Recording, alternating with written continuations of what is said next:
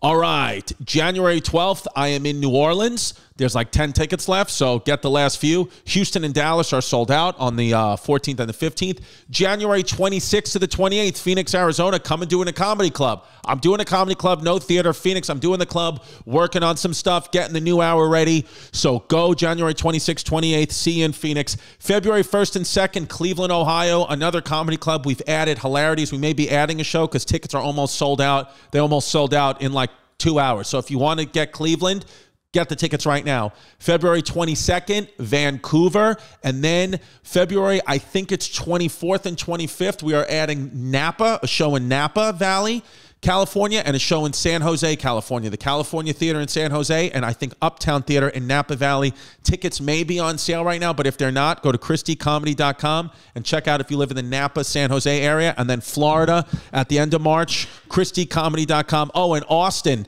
big one. I'm opening up Moon Tower Comedy Festival in Austin the first week of April.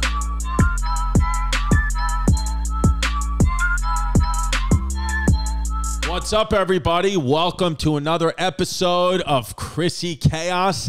Today, my guest is sexy. That's how he's been described. Sexy, hot. Everybody loves this guy. I'm going to lick his head. It's Sean Evans from the Hot Ones podcast. Hey, thanks so much for having me. What an intro. What's up, baby? What's up? How you doing? Dude, Sean Evans, I like that name, dude, because you could go either way. You could either be a small white man or a large black man, or you could be anything. Sean Evans. Is it S-E-A-N? Small white guy. S-E-A-N, yes. Wow, you don't go S-H-A-W-N. No, S-E-A-N. S-E-A-N. Dude, you got great teeth. Oh, well, I bought them, but... Are they fake, your teeth? Yeah. Wow. When did you buy them? About a year and a half ago, I think. What happened? Were your teeth all messed up? Well, I just didn't like them. I was just self-conscious about them. So then, you know, like... when you have a job like this where you're on camera all the time or right. like you're pictured all the time, like any insecurity you have becomes like a thing. So I told myself that would be like the thing that I did when I could. And when I had the opportunity, I did. And I'm happy I did. Yeah, dude, your teeth, I mean, it's literally, I can't believe they're fakes.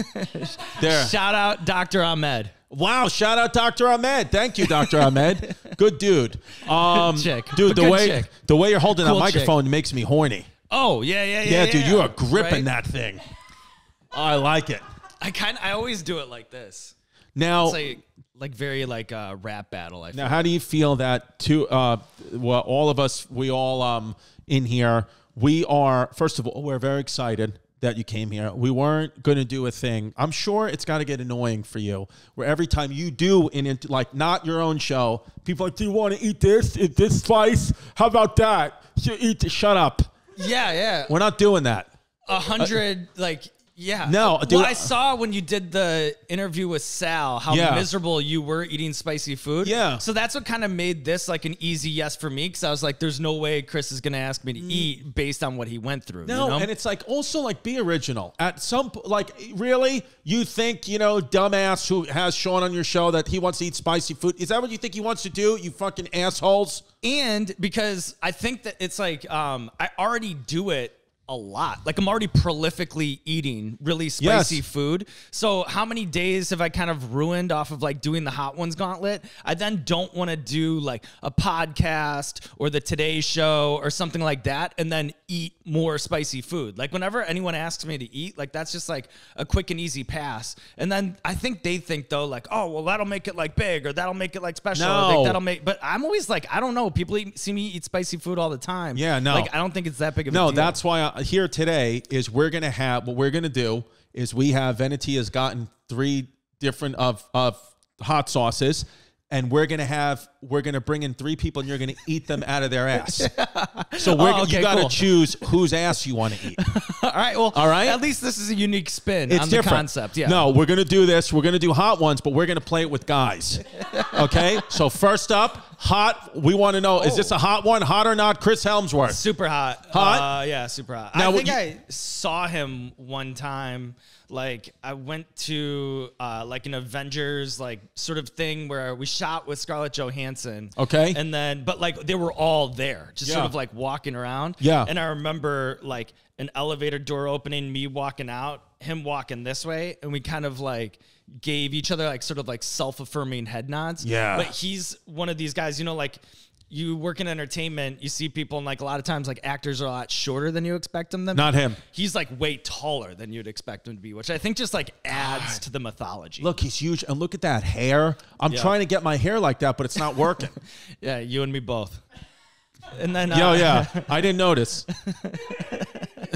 Odell Beckham Jr. hot. Do you want to eat hot sauce out of his ass? You know, if it came down to it, definitely like just a good-looking dude. Saw him too, actually, at like a UFC event, and pretty much translates. I want to put grated cheese on his hair. It's already there, dude. It looks like scungili pasta. I like it. It's nice rigatoni hair. I like it. All right, let's go. Who's Kim Jong-un? Hot or not? You know, everybody's got, you know, like everybody's got their own thing. You know what I mean? Like, is it for me? I don't really see it, but you know, everybody's got their own taste, their own preference. So that's a no for you? That's a no for me. Well, then what we have here at this podcast, and we'll always call it out, stop the Asian hate. Joe Biden. What do you want to eat? Hot sauce out of his diaper? I mean, yeah, for like for his age, not horrible. You know? Right? For his age, not horrible. Wouldn't want to eat hot sauce out of his diaper though. No, okay, but you are saying hot though. So the only one who's not hot so far is Kim Jong-un. Everybody else is hot. Yeah, but I'd put like not Joe and hot. You know, I've got a high bar for hot. Got it. Which, hey, I respect that. That's why you're the pro. Who's next? Jerry Nadler. Do you want to put hot sauce on his nipples? Same deal. Same deal with the other old, conventionally rather unattractive guys. Right. I'll put them in the not category as well. Okay, here we go. MLK, Martin Luther King. What do we think? Hot or not? Hot. Yeah, you got to go hot. You better go hot. We're two white guys. You better say hot right away. You better not, or your show's out of here. All right, who's the last one? Sean Evans, folks. Hot or not? Look at that. You know, I don't know. Like maybe I have a biased take here, so I'll leave this one to you. Thank you. First of all, I'm going to say hot because, especially in this picture, not so much in real life, but I guess this is before the fakes. But in this picture, you do have Irish dock worker face, which really I like. You look like a guy who's good with his hands. You look strong. You look tough. You look like you have a sense of style, and I like it. What I'd like to do is I'd like to put hot sauce all over your head and lick it off. All right, let's see where this goes. So I'm going to say hot.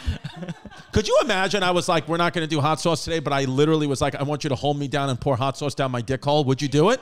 I mean, you know, I'm a showman at the end of the day. Yes. You know what I mean? So you know what's got to be annoying for you? You know what's got to be annoying for you? The amount of people who try to just get on your show.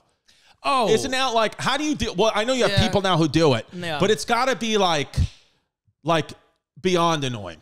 Yeah, there's a lot of times like you'll go to a thing and then like go to an after party, and then because I'm just naturally kind of a nice guy, like I'm just like a Midwestern sort of like nice guy, but that is kind of challenging for me then when like someone who like, you know, too, because there's a whole sort of universe and like another universe and another universe of famous people. You know what I mean? Nowadays, like now, like so somebody will come up to me. I don't know who they are. They'll be kind of like talking to me and then some of them do have kind of like a pressure or like a press on it because they see this game as being like so competitive, you know? So they'll be like trying to like corner me and I'm just like trying to play nice with it. So it is kind of an annoying thing, or like the Instagram DMs that I kind of don't see. I usually just try my best to establish a line of communication with as few people as possible. Smart. Now, if that's like people who are in entertainment, if that's like publicists or whatever, it's just like, you know, I don't see the messages, I don't see the emails, and I just don't establish that line of communication. But it is like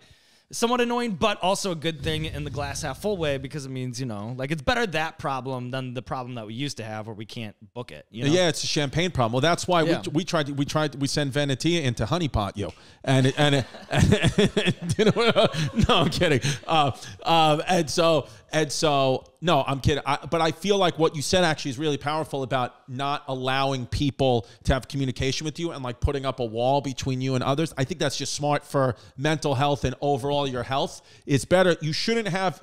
I think we live in this world where like we're all connected, but that's not the way the human brain was designed. We're not all supposed to be connected. We're supposed to all kind of be in small groups and just, I mean, help everybody. But I'm saying like the fact that a million people can have access to you, that's not good. And it's good that you keep them at bay. No, and I guess like the other side of it too is, you know, we only do one show a week. Like there's 36 episodes. So it's a little bit like a magazine cover for us. Yes. You know what I mean? Like we're not just like a late night show that's cycling through 3 or 4 guests at a time. And then there's a lot that goes into it in terms of like shooting, hitting the peg with their promotional window, like in the thing that they want. So they're pegging. So a lot of the spots get like eaten up. And then I think that there are a lot, sometimes like people kind of talk to me as if we should just drop everything that we're doing and like turn and burn for them. And then I also notice a lot of you guys have shows, but you never ask me to be on that show. I'm just supposed to drop everything that I'm doing, you know, like,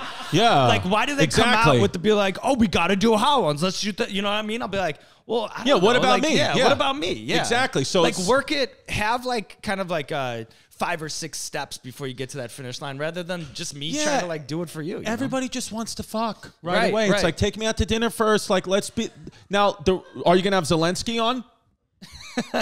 We'd like for you to have Ukrainian President Zelenskyy. I don't know. He is kind of ripping through the media circuit. You know what I mean? Like he's like on the promo literally circuit. Left the war front to do hot ones. I would love it if Zelenskyy left the war front and did hot ones. Oh my God! And then he didn't know the show and he just shot you because it was too hot. I mean, that's or like Putin, Zelenskyy, truth or dab. Let me be honest with you. Fuck, marry, kill.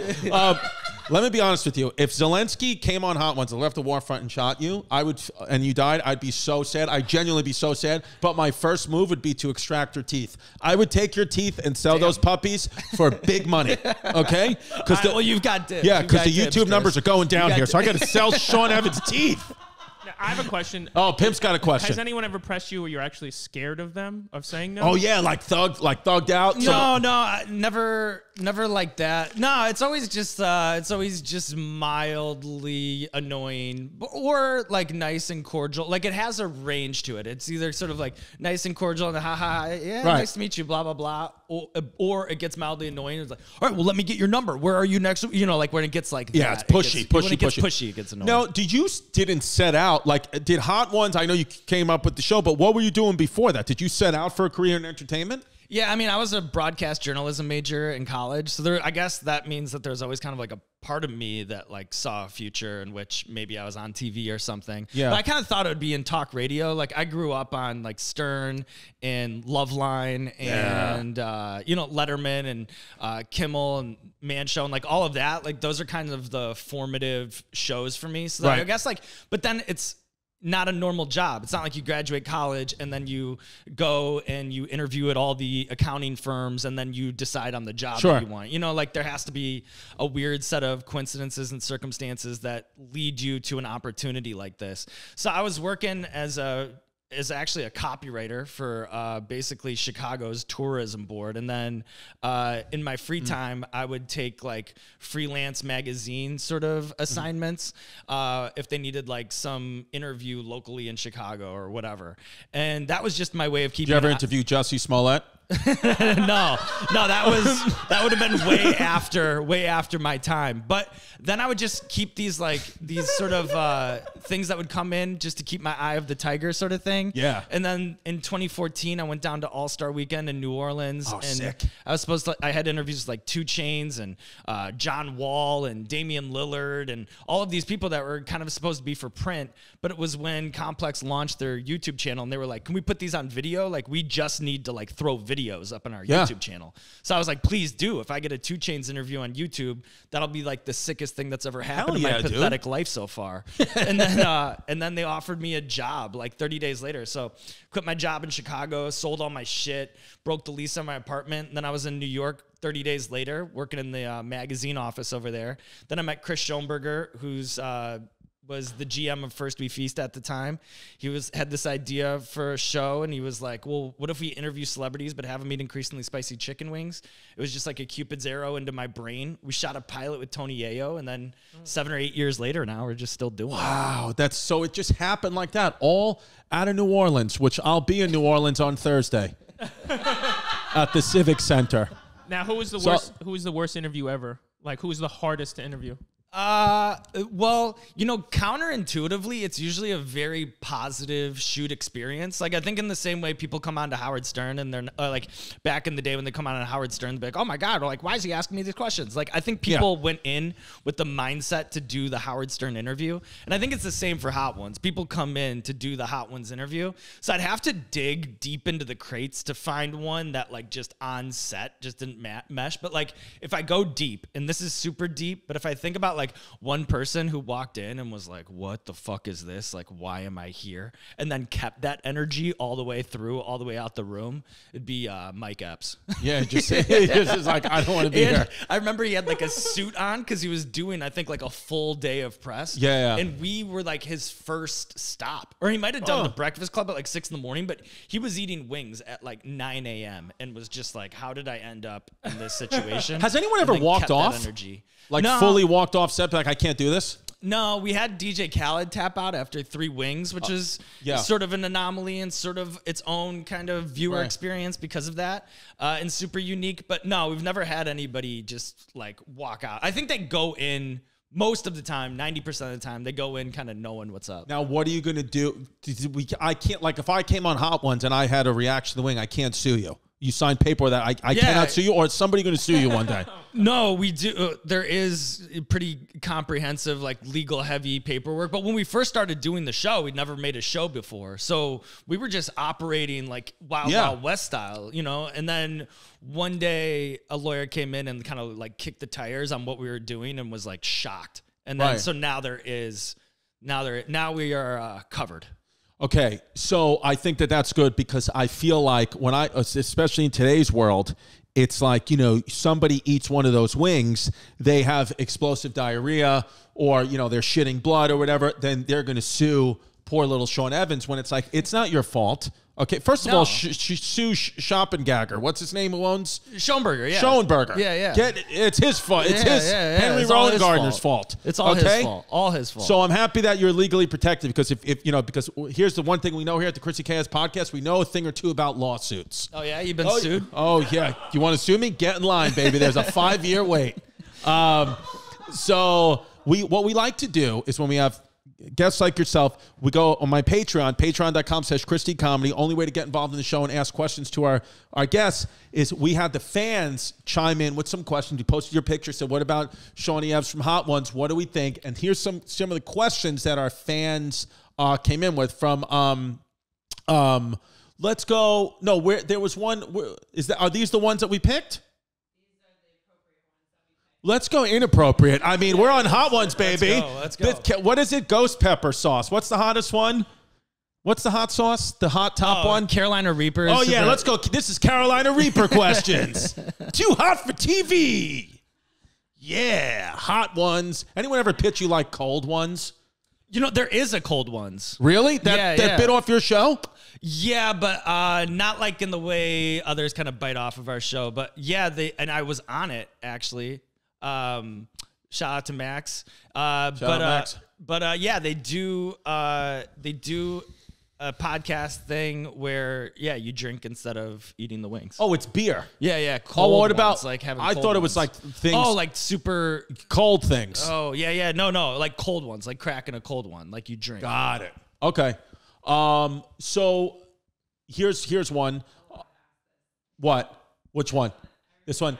I-69 myself on Patreon wanted to know, hey, babe, what's the toilet bowl looking like? It's not as because sometimes people, I think because I'm on YouTube, you become like a little bit more accessible. Like, I don't think people run up on Jimmy Fallon the way they run up on me. Like, you know what I'm saying? Right. And so sometimes people be like that. Like, whoa! Like, I'll be like in line at a Sweet Green. I'll be like, what are your shits like? Like that. I'll be like, Jesus. Like, like you don't talk to Colbert that way. You know what I mean? Like you could though. You're not running up on Drew Barrymore and asking her questions like that. So, but it's actually like early on doing the show, like I'd remember like red eye flights and having like cramps and like feeling uncomfortable. But what ends up happening is your body just kind of adjusts. So now at this point in the evolution of the show, it has no effect on me whatsoever. Like after a shoot, I'll go to Equinox. You know what I mean? Like there's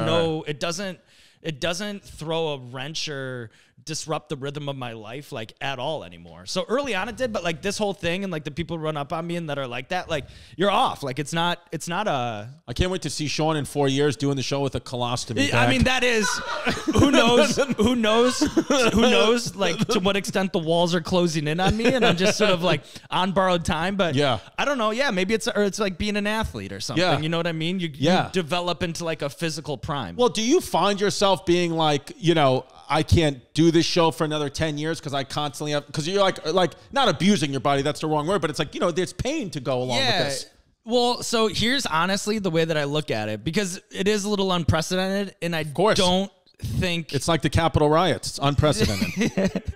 And I don't think like I don't think I ever like envisioned doing it for this long either too. So, but then once it's a thing, then it's a thing, and then you just ride the wave and try to keep up with the speed of it all. Just you know keep what I'm going. saying? So to me, the way I look at it is I look at other people like Ray Lewis. How many seasons did he play in the NFL? Yeah. Like and then he killed the guy. What's more dangerous? Allegedly. True. Allegedly.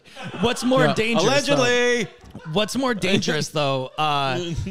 Is like playing middle linebacker for the Ravens or doing a Hot Ones episode. Right. Like, look at Steve-O's career. He's never looked better than he does right now. And think That's about all the stuff that he's put himself through. So I think like when you look at people who just kind of like sacrifice for their art, like, yeah, there's a physical toll to it, but I can look around at just people right now and think to myself like, well, is doing Hot Ones more dangerous than that? Maybe I'm an idiot. Like maybe I'm a moron for having this mindset, but that's the way that I look at it. And it's not, at this point, I just kind of like love the show and love doing the show and love the people that I work with and can't imagine what I'd be doing without it. Or like, what if you pivot to it? Or like, I had a TV experience, not sure that I like love the idea of like TV. So it's like kind of being the sort of king of my little castle right now is just so perfect for me. So I hope I have more years left doing it. You have like amazing, positive, like great energy. Like isn't it like your energy is like amazing. I literally I wish I could push a button and turn into a chicken wing so I could be in your mouth. This question, I genuinely mean that. This question from Locust Magoo, this is kind of similar to the Hot Ones thing we were doing before, but if you just indulge, if you want, if you had to pick a hot sauce to lick off a butthole, which sauce would you choose and whose butthole would you want to lick it off of? You don't have to answer. If you don't want to do it, I'll do it, but this is just from Locust Magoo. Well, you know, speaking of Steve-O, he has a sauce called literally Steve-O's hot sauce for your butthole. Really? So I think what a good name. That if ever you were to pair, you know, like if you were to do a culinary pairing, right, that would be the first bottle I pulled off the shelf. Yeah, why not? Right. Yeah, it just makes the most sense. Tried and true. Tested. Yep. Now, there it is. So let me ask you a question. Do you, when you're filming the show, like when you're actually filming those 36 episodes, are you filming like banking them like all in a week? I guess I'm trying to ask, how many times a week throughout a calendar year do you have to subject yourself to the hot sauce? So it's basically, I mean, in a perfect world, you know, if you have 36 shoots and it's like 365 days in a year, like, yeah, in a perfect world, you're shooting an episode every week or every week and a half. You know what I mean? Right. But that's not how it works. So we are just sort of opportunistic, and the show travels. Like we have our first shoot of the year on this week on Wednesday. Then I fly to where are you LA. going? Oh, well, we're shooting it here in New York, actually. Okay. Yeah. Breaking it here to the Chaos listeners. But then I'm the new Barbara Walters. But then I'll like fly out to New York, fly out to LA, shoot a couple episodes out there, fly to Miami, fly to LA, fly to New York. Like the road show just kind of starts. So sometimes like you'll stack, you know, you'll shoot, you'll do 2 weeks and shoot 5 episodes. And that means you can like take your foot off the gas for a little bit. Yeah. You know what I mean? Yeah. But the other way could happen too, where it's like, shit, it's been 2 weeks. We've only shot 1 episode. Like we gotta get moving. Book some shoots, you know. So from a gastro and from a gastro point of view, your body, you get time to. You're not eating hot sauce all day every day. It's like no. And you're not gonna go out. You're not gonna go get like spicy food for dinner. You're gonna eat something. Yeah, so it's fine. So yeah, exactly. That's the way I look at it. You don't know how many bullets you have, you know, so I'm not wasting any bullets. Nice. But yeah, that's more or less how it works, and it's been. It's good. It's good. It's going good. Any you ever bring hot sauce into the bedroom? No, but you know, this whole podcast conversation, you know, like the mind is sort of wandering a little bit. There is 100% a fan listening to this show lubing their dick up with hot sauce right now. And I'm telling, there's people that do that. There's people that that's what turns them on.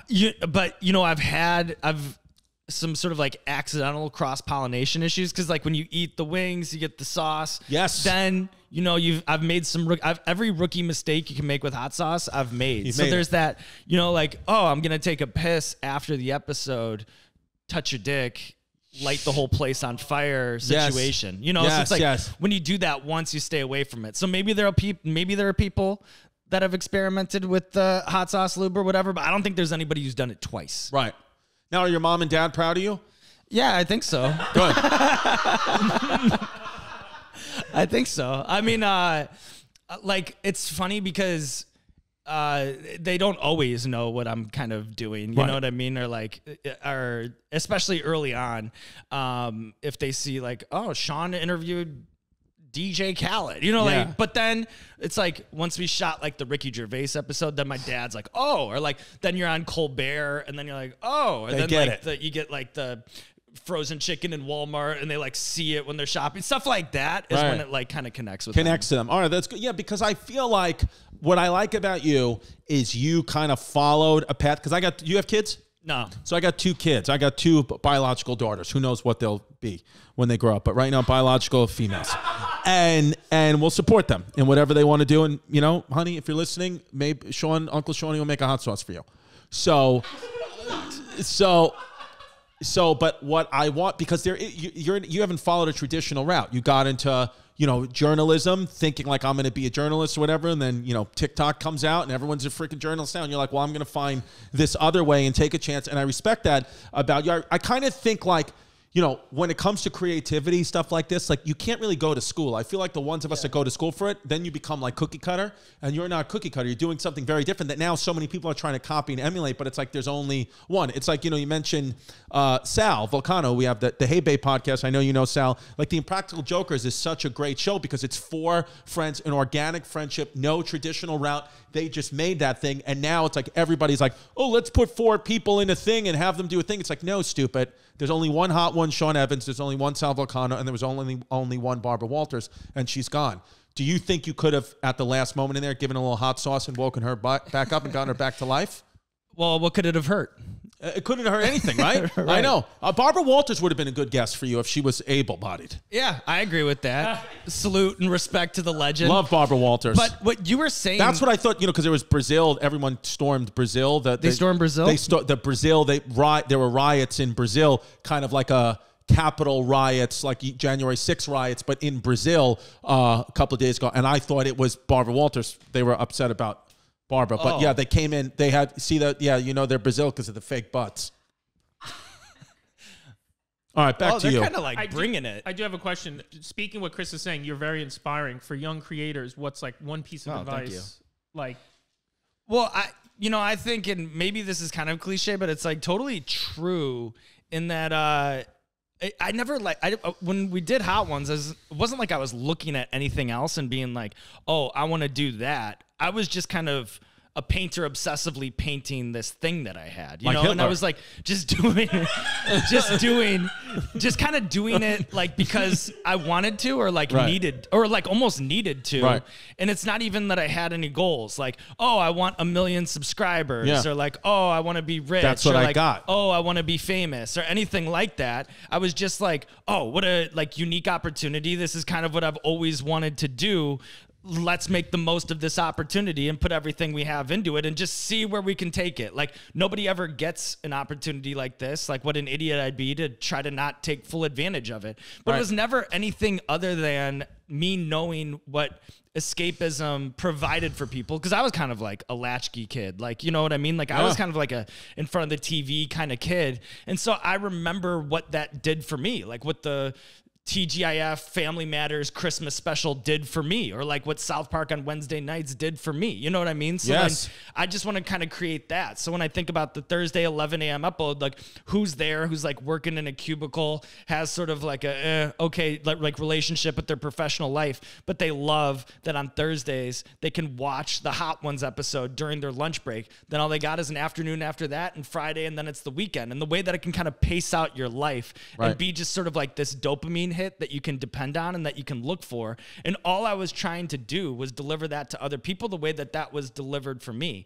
And that was the only thing that I was trying to do. So I think when people get a little bit off, or where their thing doesn't, or where I don't think it lasts or makes sense, is when they start trying to chase those other things. Because it's like really hard to reverse engineer that. And kind of what you were saying about how Impractical Jokers, like if you try to take it and put other people in and try to make it happen, it doesn't work. Because I think anybody who's like successful and has longevity in this industry, it's because it's almost like a natural expression of who they are as people, but it's just like coming out in this different way. I think too, what I'm hearing, I feel like artists like that, like there's no, like you don't resist, like whatever happens. You're like, I'm just gonna roll with whatever the next thing is. You roll into Hot Ones, you'll roll into whatever your next endeavor is. And I think that's like a big key, and that's what I try with my kids. Well, my oldest one, the little one, is only 1, so, and she's fucking crazy. But the older one, I just tell her like whatever she wants to be in life, like don't resist. Like there's going to be hard times, but it's like I feel like people that try to resist and try to make like I'm going to be famous, I'm going to make money. That's not how it works. I heard Oprah say once, the money comes second. And so I literally think like that's what happens here with you. You have this mega successful show, but you didn't set out for that. You set out, it was like, as you just are so, by the way, you're so articulate. Like I literally, you're not gay, right? No. All right. So, and no, because I'm trying to, I'm, in a relationship, I love my girl, but I'm trying to, get out for a year, and I want to come out of the closet and like fully say to the world I'm gay, but it's all really, and like, relationship with a guy, fully go into it, but it's really all with the hopes of like just getting, because if I can't just say I want to get out of my relationship. She's going to be like, I'll fucking kill you. I'll kill every bitch. But if I'm gay, now she's supporting me, and it's a supportive thing, and I have her support as in my endeavor with my new husband, Sean Evans, who's not gay. And then she goes and finds someone, and then we can just be co-parents, and I can be happy, and then I'll break up with you, and then go back out and, be my true self, which is a heterosexual-ish male. You know what I mean?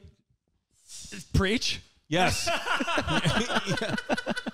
Dude, speaking of this, because I told you I was going to be in New Orleans, so I want to talk about Louisiana. Look at this police officer got sentenced to 100 years in jail because after his wife used his semen in cake batter. He was jerking off into the wife...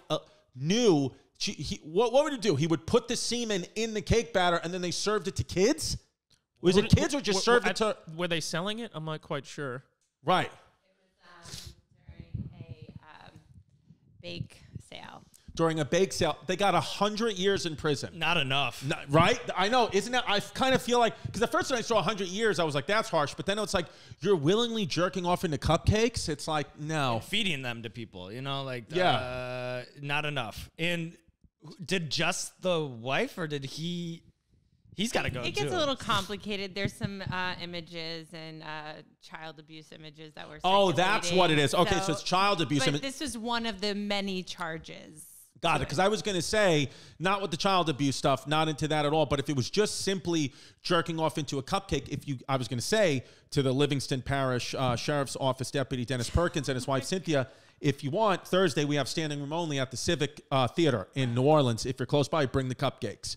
But not with the child porn. You can get the fuck away from me. Fuck you. We don't mess with that. But I think, literally... But you have to say, though, if it's just semen in cake batter, probably, because you don't know about it, would be more pleasurable than eating the Carolina pepper sauce.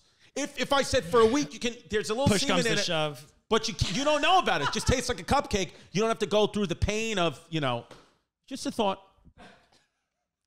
What are you doing after this today, Sean? You know, you guys are in kind of an awesome location. I was like, since I'm down here, I might as well do some shopping or something. Hell yeah, you know? dude. Where are you going to go?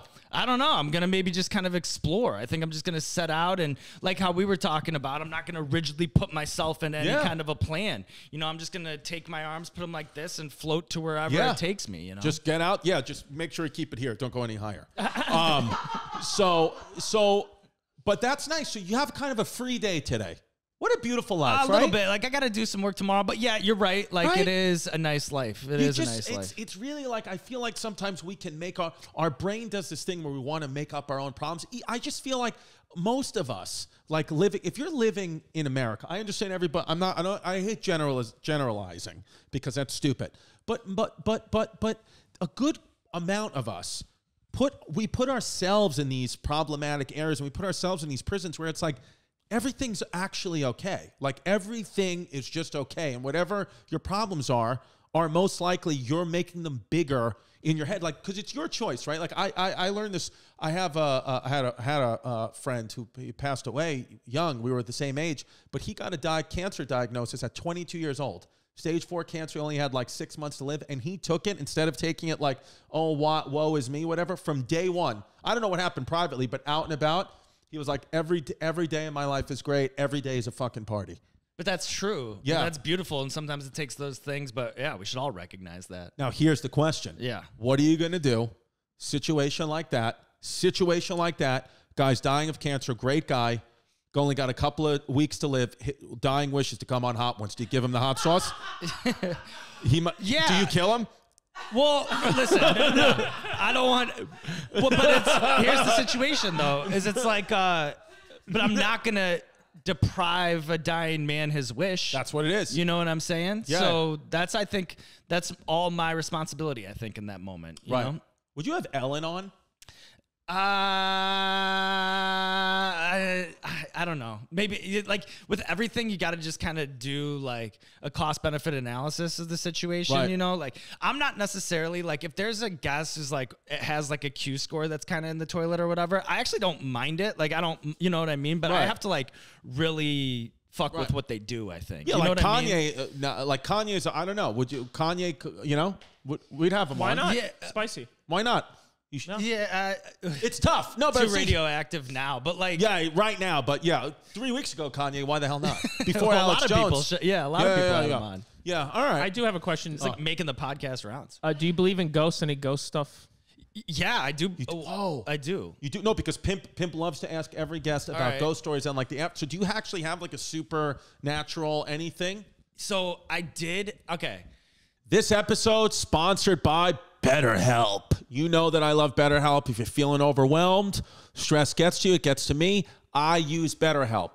It's literally helped me feel more empowered. It's teamed me up with a therapist that really worked for me. It took me 2 tries, and then we got the therapist matched up, and I've been with that person for 2 years now, so I really appreciate it. BetterHelp is awesome, and it's all done from the comfort of your own home. It's all online. You don't have to go to a therapist's office. You can do this in your underwear and your socks because your mental health is the most important. Healthy mind, healthy body. Happy mind, happy body. Beautiful mind. All you got to do is fill out a brief questionnaire and you get matched with a licensed therapist, and you can switch therapists at any time for no additional charge, which is huge. A lot of times therapists try to do things to make you stay with them, not them. They're like, whatever's best for you, which I like. If you want to live the more empowered life, therapy can get you there. Go to betterhelp.com/chaos to get 10% off your first month. That's betterhelp.com/chaos. 10% off your first month. Love you, BetterHelp. All right, I found a great new place for t-shirts, True Classic, okay? What you basically, you know me, I've been trying to work out, and everything you need to hit the gym is from True Classics. True Classics for a limited time only. Daddies, I'm talking to you. Let's get snatched in 2023, baby. The only way to get snatched is in True Classic, okay? There they are right there. True Classic, bringing me my t-shirts to make my nipples feel good.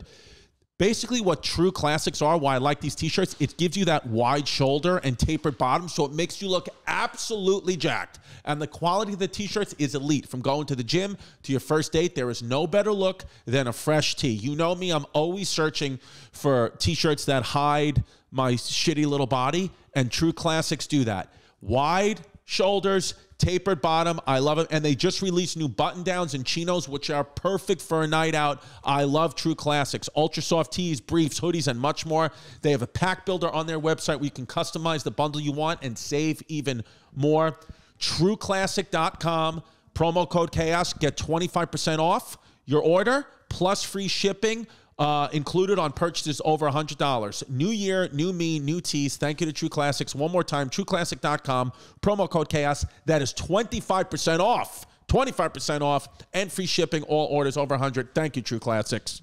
Here's the thing is like, whatever. I kind of think that, you know, anything is kind of, I'm not like, oh, there's no ghost, there's no alien, like whatever. I'm kind of like, just who knows? You're enjoying your human experience. But like I do think that I did live in a haunted apartment. And I have like two kind of, I'll make them kind of quick stories, but I have like things that I like just can't explain. So I had this apartment in Chicago. It was an old apartment, and it did like while we were living there, like, you know, like creaks and noises and stuff. It was my buddy Trent, so we were roommates out in Chicago, and there was like some like squeaking and cracking, and like, did I leave that door open, and like just stuff like that. But it could all just be like old apartment stuff. Plus it was near the L, so like the trains ripping by, so there's like a lot of different things that can happen. So but there was just like kind of a weirdness that we used to joke about it being haunted. But there are two things that stuck. So we used to throw these Halloween parties every year, and we'd have like, you know, those plastic jack-o'-lanterns full of candy. Sure. And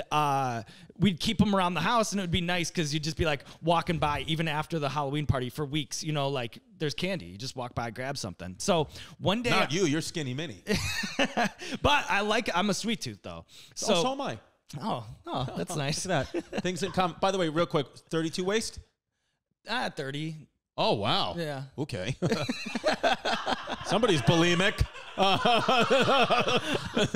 30, but I'm light framed. Like you're a little bit more framed out. Yeah, fat shaming. But I mean, just like you have like a linebacker frame. You know what I mean? Like even like whatever. And I have like more of like a punter frame. Well, I lost actually 30 pounds. I'd like to talk to you about intermittent fasting.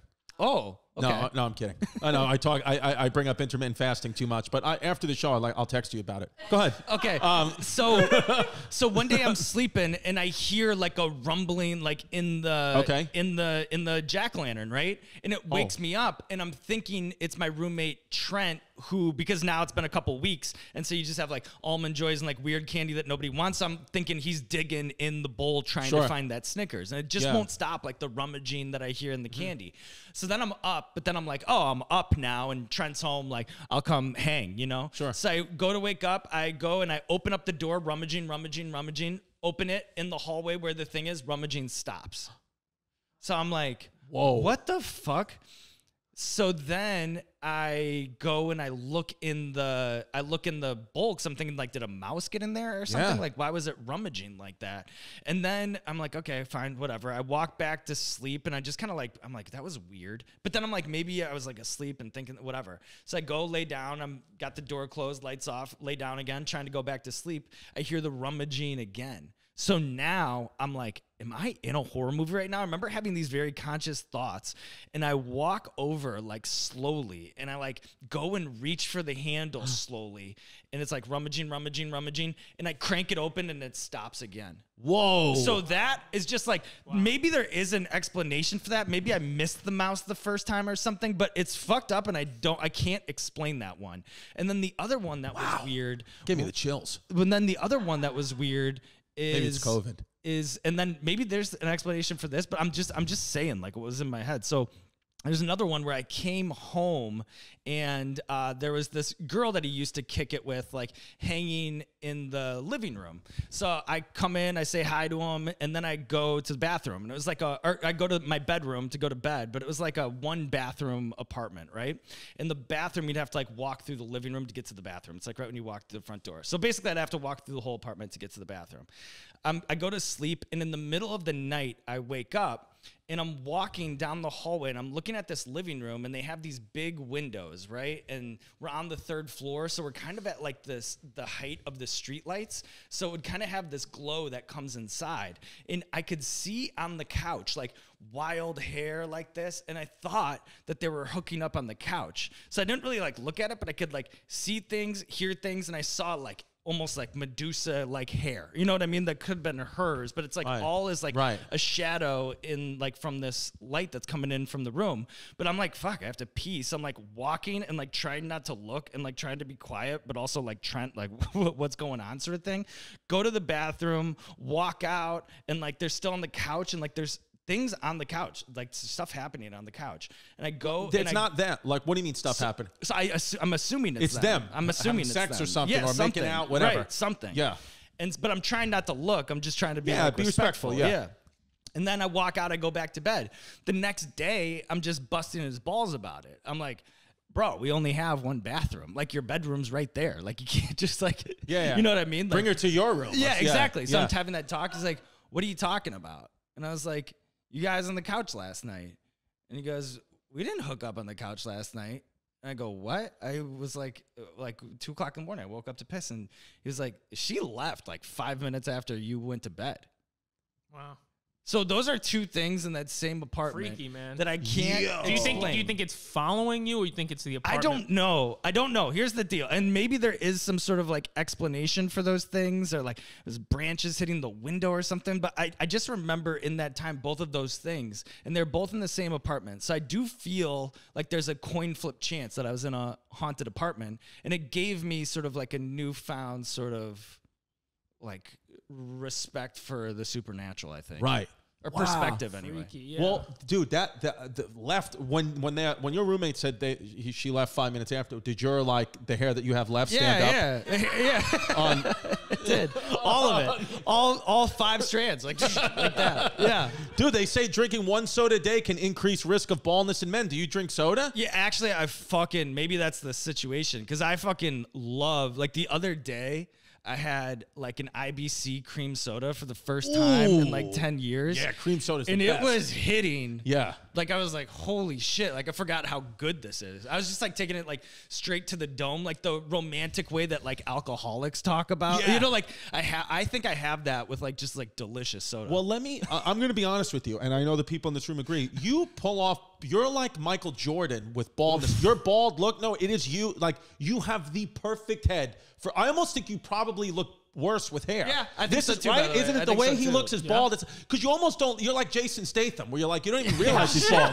No, seriously, it's like you're just kind of like that thing where it's like, wait, you're not bald. What are you talking about? Because it's just your look. Yeah, and too, I think you're right. Like, back when I had hair, like I look back on it and I'd be like, I don't think I'm like a good hair guy. Like, it kind of like curls earlier than it should, and I think like it would be kind of a problem. So, like, there's a lot of people that get. You know, my thing was my teeth, but I never gave a fuck about going bald. You know what I mean? Like, the teeth I was self-conscious about. I never gave a shit about going bald. Still don't give a fuck about going bald. You didn't resist. You didn't resist the baldness. I didn't care. Yeah, it didn't really matter to me. But I do think you're right in that I did get blessed with like at least sort of like a good head. Just a good head. Like a good solid, like again, like Michael, like who are famous iconic bald people? I like the Statham one that you brought Statham. up. I think he's our Jason Statham. Because Statham's not doing movies anymore. Now Statham's on YouTube sticking hot sauce down people's throats. Where is Jason Statham? Has anyone heard from Jason Statham? There's a bunch of. I've been watching his movies, Jason Statham movies, by the way, for some reason for the last 2 weeks, all on HBO Max. Jason Statham, he plays the same character. It's the same movie, but they are phenomenal. Nothing's hotter than when he whispers. Yeah, he is jacked, by the way, and you're jacked under there. I could tell that you're fit. Were you ever fat? You ever go through a fat phase? I think like not like a fat phase, but like there are times like in college, and even like sometimes I look at like old episodes where you just let it get away from you a little. You got a little puffy. You know, like a lot of like. You know, I think when like the grind kind of like first starts, he's like you spend a lot of time in airports, you're not sleeping a lot, you know, like there's like a lot of shit going on, and then I think once you catch like a rhythm with it, I was able to kind of balance out my life a little bit more. But I've gone through times like in my like mid-20s where I was in like phenomenal shape, college, like, you know, like just drinking too much, kind of like fat face. And then I think I like let it slip a little bit. And then like, that's when I was like, oh shit. Like when I was looking at myself, I was like, oh, that same sort of like college puffiness thing that I didn't like. So what do you do now? Like, well, how do you rank? We like to talk about like fitness health tips once a week. It's called it's called Fatty Corner with Chrissy Chaos. So what I try to do, is, here's what I do, honestly. I do like push-pull situations. So I'll do like chest and back on the same day. Okay. And I'll usually do like maybe 10 lifts, right? Okay. So like a deadlift or something? So 5 and 5. Like, you know, I'll do a bench press and then go into like a lat pull down and then, you know, free weight on the chest press and then do another sort of back. Back. Yeah, chest back, chest back, chest back, chest back. And then I do cardio and I try to do like, I don't know, like on a good day 5 miles, but usually like at least 2.5. Yeah. Every day, 7 days a week you run. I do like 5 probably. But 2.5 miles, the bare minimum. Typically. Yeah. And you do that, you do your jogs after you lift weights. Yeah. Got it. That you end it all. That's how I end it. Yeah. Through the city or on a treadmill? I can do either or. So like I live really close to Central Park, so I rip that loop a lot. But then otherwise, like I like the treadmill. Like I kind of like the mental game, like man versus machine, you know, like how far did I go and how fast did I do it yesterday? Can I do it a little bit more this time? You know, like after every song, I'll go up 1/10 of a mile per hour on the treadmill, you know, like things like that. Like I like to kind of like challenge myself. And it's kind of just like a meditative thing for me at this point. Like I think if I was just trying to like lose weight or stay in shape, I would have fallen off the wagon by now. But I kind of like it as just sort of like a meditative experience, like end in the sauna, you know, like feeling good kind of situation. So chest back one day, then I'll do shoulders, abs the next day, bis, tris the next day, legs the next day, and then cardio stacked on all of those. On all of those. And then, but what about the eating? I feel like the eating is good. Eating's like pretty good. Because what is health? Wealth. There you go. Eating's pretty good, but I like if I want pizza, I'll eat pizza. If I want a burger, I'll eat a burger. Like if I want a slice of cheesecake, I'll eat a slice of cheesecake. You know what I mean? But just one, you'll have balance. Yeah, but portion, like I'll make sure I don't go crazy on it. And then here's the other thing is like I really enjoy it. You know what I mean? Like if I think a lot of times like people will like be talking on the phone and like eating a fucking donut or something and they don't even remember like the thing that they just ate. Right, you know what I mean? Right. Where, and that I've been guilty of that too, but it's like for me, like, all right, I'm going to eat a Hershey bar and I'm going to eat it like each square. You know what I mean? I'm just going to put it on my like tongue. I'm just going to like let it, you know, I'm just going to marinate in this whole thing and I'm going to like really enjoy it. Like I'll freeze a Reese's peanut butter cup, you know, and just like take like the smallest little bites. Yeah. Like just, I really like make love to that Reese's peanut butter like cup. I like it. You're a real psycho. And I like it. I like it. I knew I liked you a lot because you're a psycho. Okay, here we go. Chrissy Confessionals. This is what we do at patreon.com/Christy Comedy. Fan writes in. They need help with a question. We ask the guests, you know, can we help this person out? So this is from Soy Culo, which I think means I am butt, right? Culo is butt, soy culo. My mom found my anal toys, and now she thinks I'm gay. But I'm not. I just enjoy ass play. Yay. She keeps making fun of me. Interesting. She keeps making fun of me, but she's sweet enough to keep it to herself and not tell the rest of my family. Should I just go with it or just keep telling her that I love to fuck chicks, but I also like my asshole to be pegged? What should I do? So this is interesting because this is a relationship with mom who, you know, she has her son here. She found his ass dildo stuff. And is not really lashing out at him. She's kind of just like, actually, they sound like they have kind of a sweet relationship, honestly. Yeah, it's borderline weird, but it does sound sweet.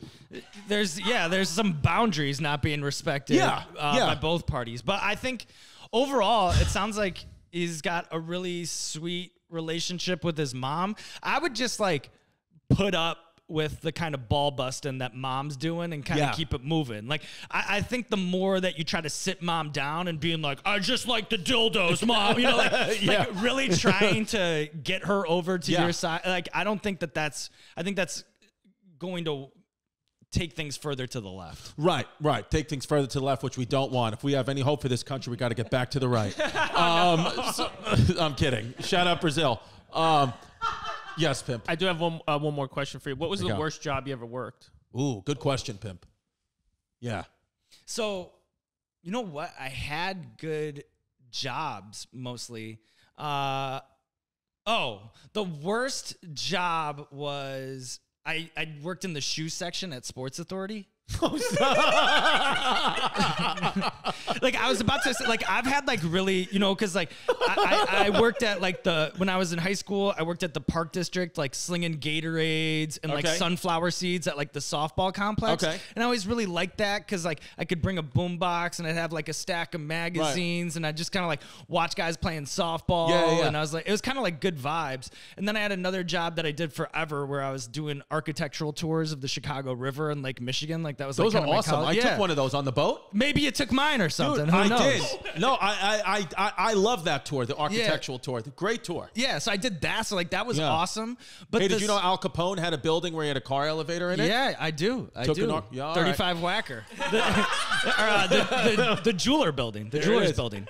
So it was a fun fact on the tour. Yeah. So but retail sucked because first off, you didn't make any money. Yeah. You're like very much like, hey Sean, like, you know, it's khaki pants. Those are a little on the olive side. You know, like just shit like that. Yeah, that was weird. And then I would have jerked off in that guy's cupcakes. The worst part of it was like before. It was before, like now I think all the shoes are in the back kind of thing, but they had it so it was like all the shoes were out. Ah, I see what you mean. So it was like fucking chaotic. It's like no order to it. So it's like people be like, do you have this in a 10.5? And then I go to the computer. It's like, yeah, we have it at 10.5. It's somewhere in this fucking stack. You know, like with the fucking ladders, like the Harry Potter library and like climbing up the ladders. What a stupid system. And then it's like you'd find something, right? And you'd open it up and you'd see like some guys like old lawn mowing shoes because people used to steal all the time. And the method of stealing back in the early aughts would be to like wear in shitty shoes, put on the ones that you like, put the shitty shoes back in the box. So then I'd like inevitably pull down this 10.5, open up, be like, yep, got your shoes. And they'd open it up and they'd be like old ratty, like somebody's shoes that, you know, like somebody's old shoes. You just are like, and then they're like mad at you. And then you're like, I'm so sorry. I'm making like $7.15 an hour, like trying to figure this out. What year is this?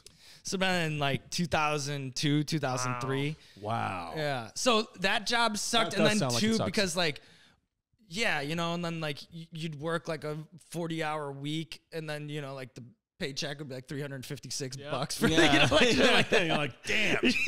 Dude, is Sports Authority even open anymore? I don't think they have them in New York anymore.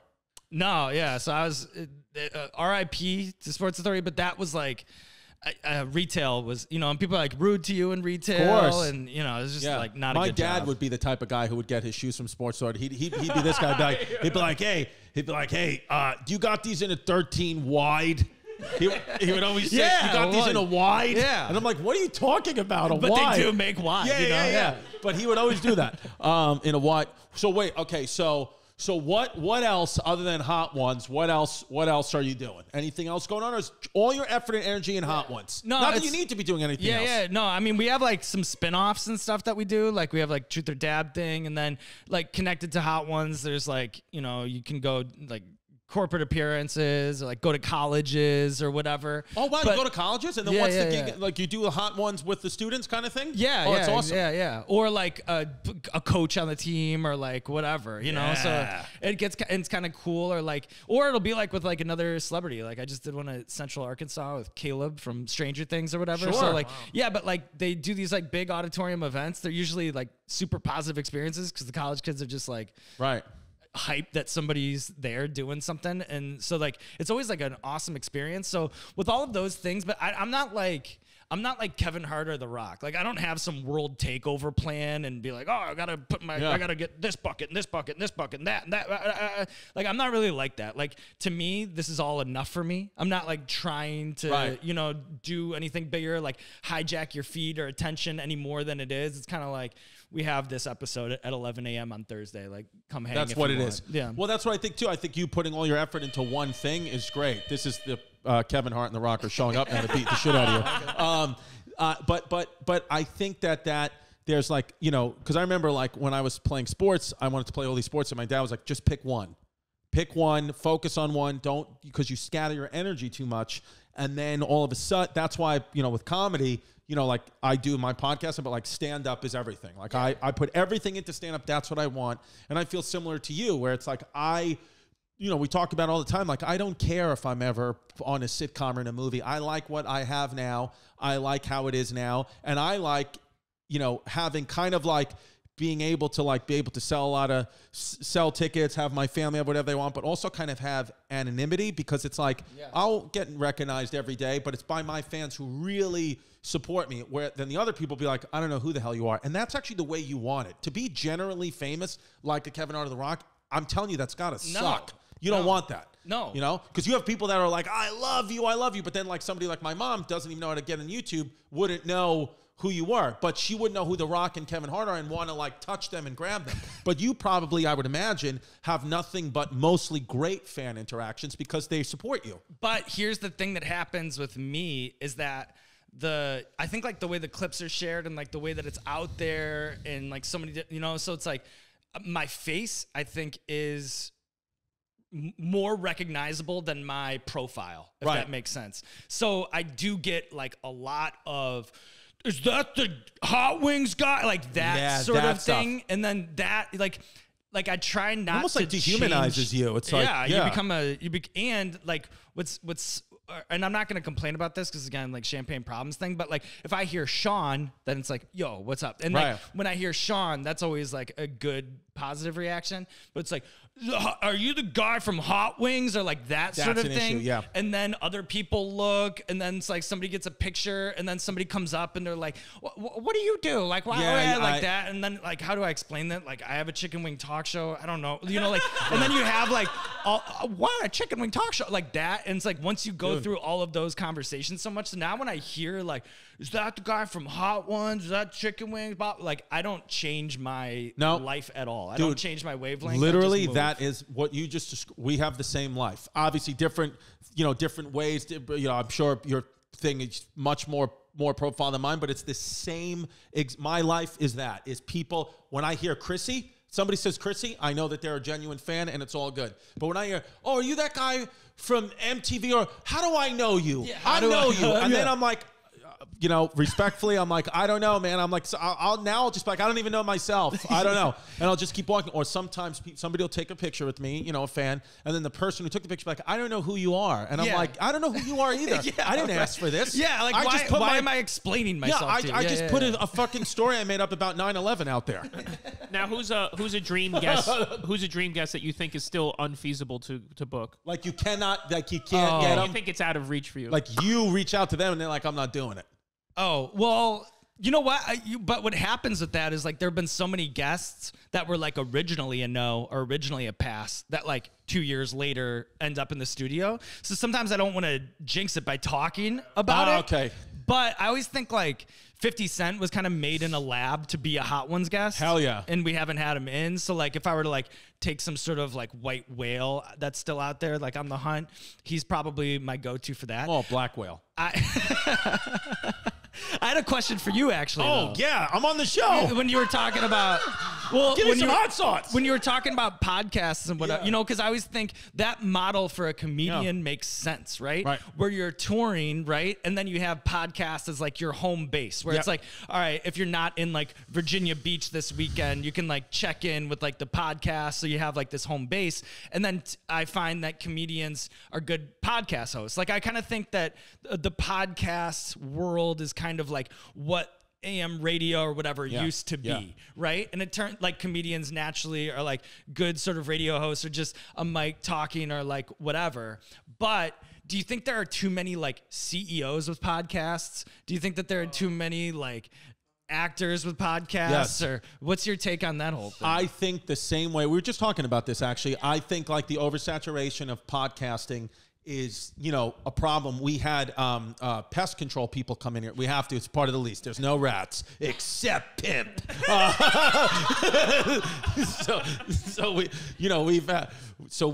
We had pest control people, and me and Pimp were sitting in here, and then the pest control guy saw the equipment up, and he was like, "Oh, what do you guys do?" And we were like, "Oh, we just do a podcast. Like, no reason to explain. I doesn't know who they were. No problem." And they were like, oh, cool. They were like, oh, we're going to start a podcast about pest control. And I was like, oh, my God. Like it's like everybody just thinks they can do it and wants to do it. What I'll say about the actors and actresses doing it that, you know, kind of are just doing it for the money, because that's what they are. That's the reverse way. I do think, like, listen, everybody's gonna, they're right. They're entitled to do that. But I do think, like, you know, it's a sprint. It's a marathon, not a sprint. And I think that the longevity of it, like all my peers who've gotten huge, Joe Rogan, Tom Segura, all these guys that are big, they've all the same thing. They've been doing it for years and years and years, where a lot of these other people, I mean, Obama and Springsteen had a podcast and it went away.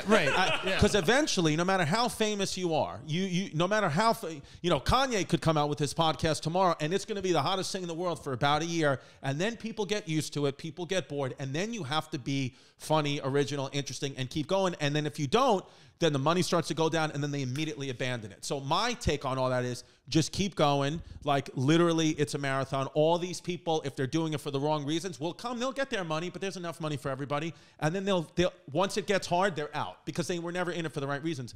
You could pay me or not pay me. I just like doing this, you know? So that's how I feel about it. But as far as if a young comic today, I would tell him, her, they to, if they're going to start a podcast, it better be a very, very, very specific idea that's niche, or don't do it at all and stick to getting on stage, doing stand-up and putting out your clips, because that's, at least in the stand-up world, what's been catching on, why people are... Now it's like, it used to be, go do an hour special. That's what everyone talked about. Well, what's your hour? Now we do them, but from a business point of view, it's like, what's the point of me putting out my hour? Nobody's going to watch anything for 60 minutes. We don't have the attention spans anymore because of how much our world's changed. So like Andrew Schultz's whole career and life changed when the first thing he did was put out a 60-minute special, but in 1-minute clips for, 60 weeks, I think it was. And that's what he did. And so every week he's kind of like how every Thursday is Hot Ones. Every week there was an Andrew Schultz clip from a special, and then everything changed. So that's what, we've all been doing now. But I personally think, for me, it's like multiple streams of revenue as well. Like, I got the podcast, I got my stand-up, I'm hosting a TV show, all on like my own terms and doing it my way, because, I kind of feel like everybody now sees like how much money there was in podcasting. Even it's the same in stand-up. You'll have people that they've never done stand-up before, but they have a theater or a comedy club sold out because they're famous, and that's fine. People will go see you once, but then when they come back and see you again, if you're doing the same thing and the show hasn't been elevated, your audience gets cut in half, and then you come back a third time, it gets cut in 25%, and then before you know it, you have people who are doing theaters to now they can barely sell out a comedy club because they never change. Where I look at it as, it's been a long journey for me. I started this in 2010, and it's like only now am I being like, I'm, becoming like bigger and finally like selling out wherever I go. But it took a long, long time. So a lot of people want these shortcuts. It's not going to work. That's why somebody who tries to do your idea, it's just not going to work. I just know people think that, when somebody makes something look really easy, it's usually never easy. It's usually like, they used to say Dane Cook was an overnight success. It's like, no, he was 22 years before anybody knew his name in 2004. You should have Dane Cook on Hot Ones. I saw, I saw him in LA. I think we work out at the same gym. I actually saw. Do you? Yeah. Wow. What are you doing? What body part are you doing? Like, I was right next to him on the treadmill. Like, I was like, oh. How's his face? His face looks like he's got some surgery. Yeah, maybe. It's actually kind of like, yeah. But that's good for Hot Ones, because then you can't show the pain because your face doesn't move. That's true. Good. There it is. If it's already like an allergic reaction. Have you had Kim K on? Kimmy K? Kim Kardashian? No, we had Chloe on, though, last season. Oh, nice. How was she? She was cool. She brought like the Hulu cameras and everything. Oh, that's cool. Yeah. Okay. Were you like, is OJ your dad? No, I didn't really. Oh, yeah, the hot one over. Tell me. There she is. She's beautiful, man. I mean, all the Kardashians are beautiful, even Rob. Shout out, Rob. Is it all at the point now where you book everybody, or is it like a booking department that they'll be like, hey, these are who we have? So we have Kelly, who's our booker. And so and then the way that it works is we just have this giant Excel doc that is just like a bajillion names. And like the last time we reached out to them, like the projects that they have coming out, like, is the trail a little warm? Yeah. Is it kind of cold? Like, are they like kind of hard pass? Are they kind of like doing that, like, not for this project, but the next one? And then like, when is the next one? Kind kind of like all of that stuff. And then there's incoming stuff too. So it's like a movie studio or a record label or a publicist. Right. Like, so I think now it's probably like a perfect 50-50 split of like people that were actively pitching and then finally get the fish on the hook and set a date and get somebody on the table, to like opportunities that are incoming that were like, oh, that actually kind of works. Like, let's make that happen. Beautiful. Dude, hot ones. Venetia harassed Kelly. No, I'm kidding. Hot ones. Sean Evans, by the way, when you came in, we had never met. We had briefly texted and corresponded on DMs. But I'm telling you, what I said before has even gotten bigger. Your positive energy, it just makes you feel good. It's like doing ketamine. Oh, you're like ketamine therapy. You're like microdosing ketamine is you. It's great, dude. And I hope you have a great day in the gym today. Is today shoulders and abs? I already did. I was already at the gym today, and it literally was shoulders and abs day.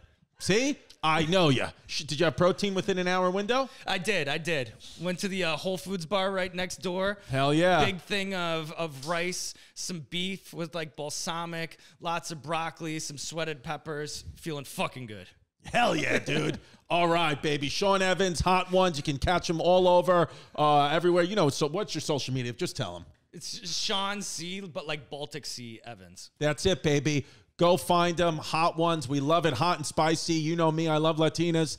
And Sean, this has been great. And I want to hang out with you. All right, let's do it. Seriously, why don't we do a thing where we send each other like one voice memo a week or something? Just check in. Let's let's hang. Let's get Sal in the mix. Like, let's make this happen. Like, well, Sal's dead. Like, oh shit. So, but he'll be R.I.P. Maybe Q will come or something. Yeah. We can sub him in. No, Sal. Yeah, he's dead, but he told me he'll text you next week. All right, fine, deal. Love you guys.